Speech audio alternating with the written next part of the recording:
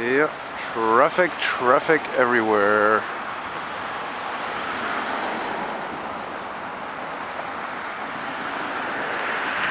And you're looking at, this is the Ville-Saint-Pierre interchange, because this is part of the Ville-Saint-Pierre borough of Montreal, which is actually part of LACHINE. It's, of course, considered to be the oldest neighborhood in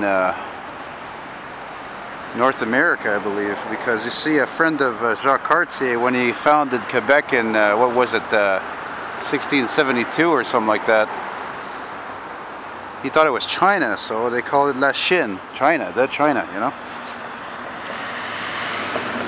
There you go. But anyway, as much as I've always liked looking at this or walking by it and all its cars and trucks and buses, I actually really wanted to show this over here.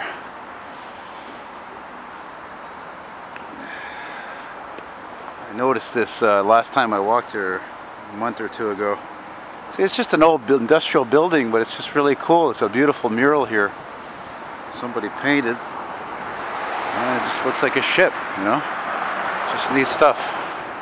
It's well done, you know. It gives some life just to an old derelict industrial building, you know. Very old, like probably like built in the 30s or 40s or something, you know. So, you know, when somebody has a vision, you know, it's almost possible.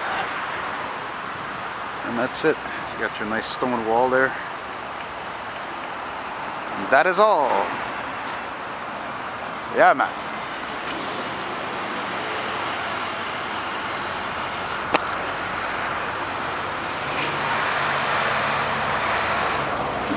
You know, it actually says in the instruction manuals of this camera, don't look through the viewfinder directly at the sun. I've done it. I'm still alive. I haven't gone fucking blind, you know?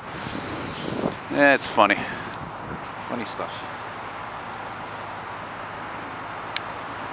Nice details, eh? Yeah, very nicely done.